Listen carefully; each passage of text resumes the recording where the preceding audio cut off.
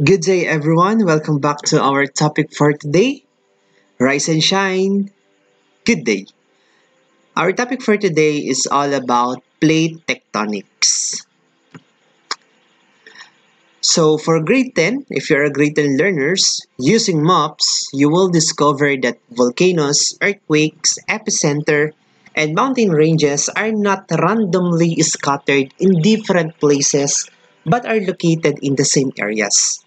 Alright? Kung mapapansin nyo doon, hindi, bakit ang mga earthquake, mga epicenter, ang mga bulkan, at ang mga mountain ranges, hindi sila kung saan-saan matatagpuan, kundi nasa iisang area lang sila. Dito natin malalaman bakit nga ba. Now, this will lead to an appreciation of plate tectonics, a theory that binds many geologic processes such as volcanism and earthquakes. Our most essential learning competency: describe and relate the distribution of active volcanoes, earthquake epicenters, and major mountain belts to plate tectonic theory. But before that, let's have a practice. Okay, what is the answer on this 4 picks 1 word? We have the bread, the dough, and we have part of the earth. What's that answer? Alright, crust. Okay? For lesson 1, at the end of the lesson, you should be able to describe the Earth's lithosphere. Second, differentiate continental crust and oceanic crust. Lithosphere. Ano nga ba pag sinabi nating lithosphere? Lithosphere is a solid and rigid outer layer of the planet. As you can see on this, we have two main structures of the Earth, or two main structures. On that lithosphere, we have the inner and we have that outer. This one's the inner and we have the outer. The structure of the Earth, especially on the inner part, we have what we call the crust. This one, the crust. We have the mantle and we have the core. We have the inner core and the outer core. Now, what do you mean by crust? Crust, yung crust ka pero, yung crust mo siya pero hindi ka crust. So, crust is the outermost layer of the earth. So, dito tayo mostly nakatira. Diyan, sa crust na yan. Nandiyan tayo. Diyan mo din matatagpuan ang crust mo. Char. So, that is composed mainly of aluminosilicates. The crust. When we say aluminosilicates, is a minerals containing aluminum oxide and silicon oxide. We have the mantle, the outer core, the liquid part, the inner core, the solid part. Alright, on this part, so on this is an example of the lithosphere, and the lithosphere crust, it is the uppermost solid mantle. So, dito tayo. Ito yung ating tinatapakan kung saan nakatayo ang ating mga bahay. Then, after that, crust, let us review. Mantle, we have the mantle here. We have the asthenosphere. We have the core. We have the liquid, the solid, the outer core, and we have the inner core. Why solid? Because sa sobrang init, nag-solidify na siya. Ano, parang pag bumili ka ng banana Q, mapapansin mo yung sugar, pag naiinitan yung sugar, nagli-liquefy, 'di ba? Natutunaw yung sugar pag mainit. Pero dahil sa sobrang init, nagso-solidify na siya. Kaya mapapansin mo sa mga sugar, may mga tumitigas yung sugar dahil sa sobrang init niya. So that's somewhat like on the inner core. So we have part of the crust, and we have two types of crust. We have the continental crust. Alright, this one. continental crust is thicker while oceanic crust is thinner. So this is the difference between the two. We have the continental, dito ko sa nakatayo ating mga bahay, and we have the oceanic crust beneath the ocean or on the ocean floor. Now, when we say oceanic crust is relatively thinner but denser than continental crust. No, mas manipis daw siya. Sabi dito, it is 7 to 10 kilometers thick, which average thickness is 8 kilometers, and is found under the ocean floor and made of dense rocks which are basalt. So, ang rock daw ng oceanic crust ay tinatawag nating basaltic or the basalt one. That is a composed of that dense rock. At ito yung nasa ilalim ng, kaya nga kung maglalangoy ka sa dagat, pag langoy ka ng langoy, pag malalim, hanggat di mo pa naaabot yung pinakasahig niya, yung ocean floor, so yun yung tinatawag natin na oceanic crust. So hindi ka pa nakakaabot sa oceanic crust. Alright, kaya kung mapapansin mo, sa ilalim ng karagatan, hindi lang yun water. May crust pa doon. Or may lupa pa. And we have what we call the continental crust. Continental crust is thicker but less dense compared to oceanic crust. It is mainly made up of silicon, oxygen, and aluminum. Sabi nga natin kanina, aluminum silico oxide. Also, it is made up of calcium, sodium, and potassium. The thickness of the continental crust is mostly 35 to 40 kilometers. And this continental crust found under land masses and is made of less dense rock called granite or granitic. So on the oceanic crust, it is basaltic or basalt, while on the continental crust, it is made of granite. And for that comparison, we have for continental crust, it is thicker, average of 35 to 40, while ocean crust, thinner, averages from 5 to 7 kilometers or approximately 8 kilometers. Continental crust is older, up to 4 billion years old, while oceanic crust is younger, 200 million years old or less. It is less dense than ocean crust, while oceanic crust is more dense and iron-rich. And continental crust is varied composition, generally called the granitic or made of granite, while the oceanic crust composed of dark volcanic basaltic rocks. Alright? And that's the end of our lesson 1.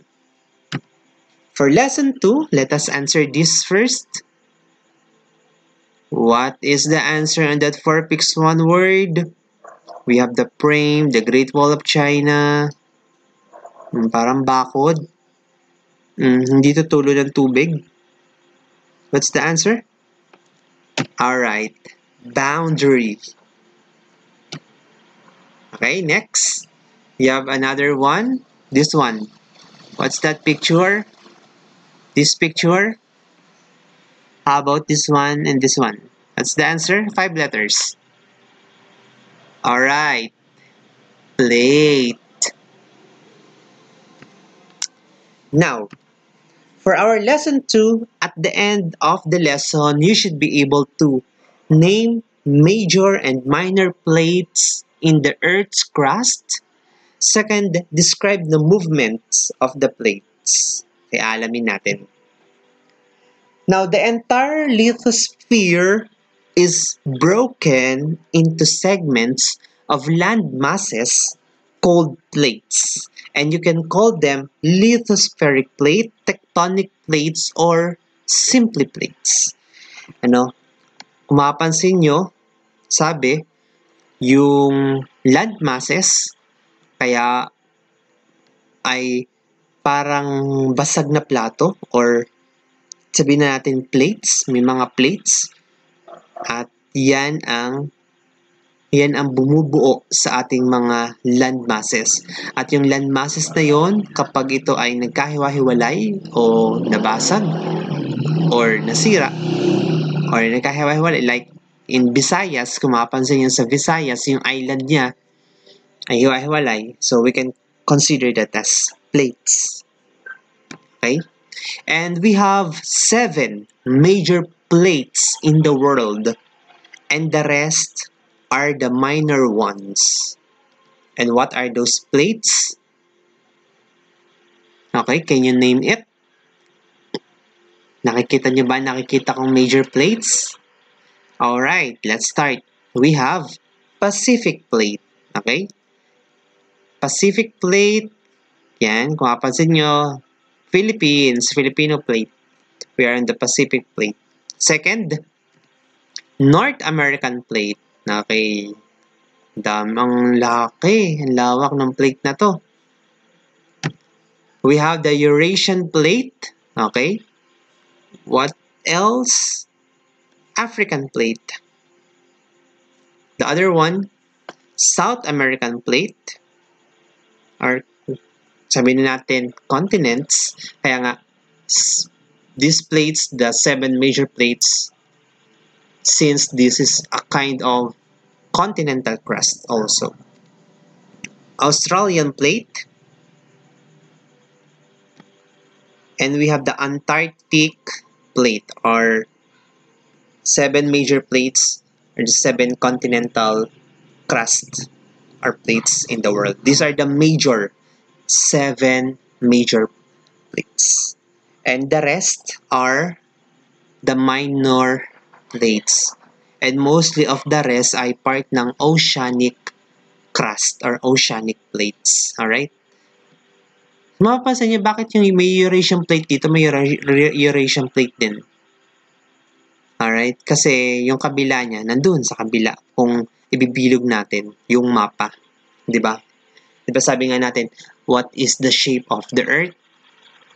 Oblate spheroid. Okay? Hindi siya circle, hindi siya round. It is an oblate spheroid.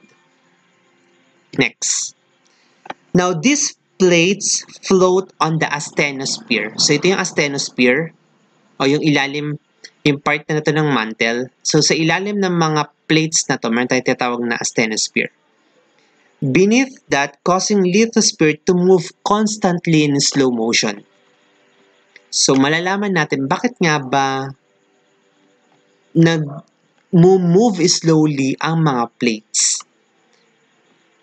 And ang tawag natin doon sa slow movement na yon ng mga plates sa taas, this movement of the lithosphere is called tectonics. Ano? Pag nag-move na siya, so nagkakaroon ng tinatawag nating mga tectonics.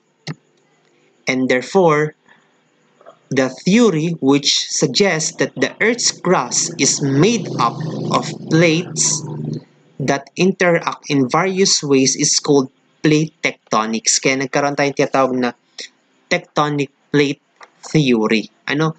Kasi sabi, ito daw ay ang Earth's crust ay naging plate, ibig sabihin nagkahiwa-hiwalay. At dahil sa paghihiwalay na yun, nagkaroon ng movement of the plates na tinatawag natin tectonic. Kaya nabuo ang theory na tinatawag nating plate tectonic theory. So when we say theory, it is not yet scientifically and universally accepted.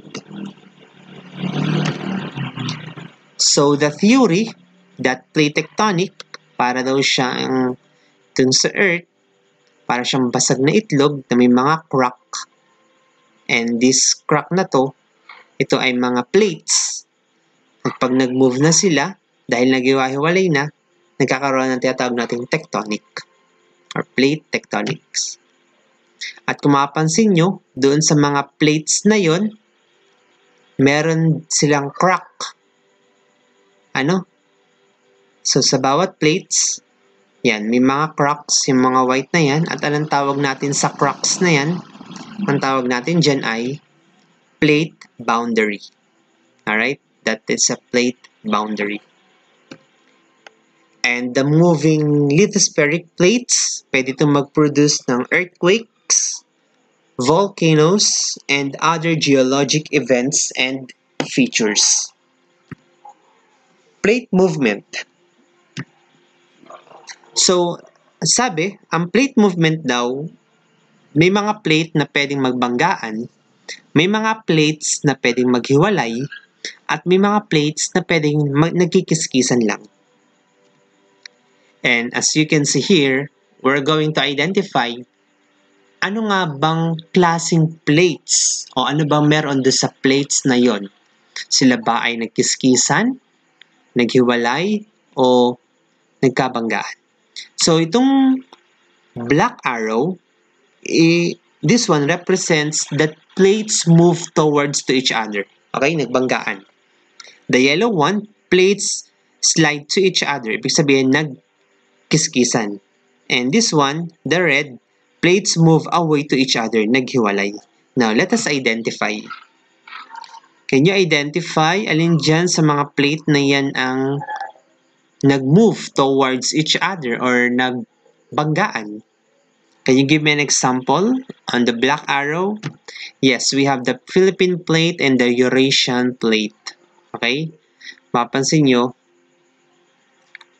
karoon sila ng banggaan. What else? How about yun namang naghiwalay?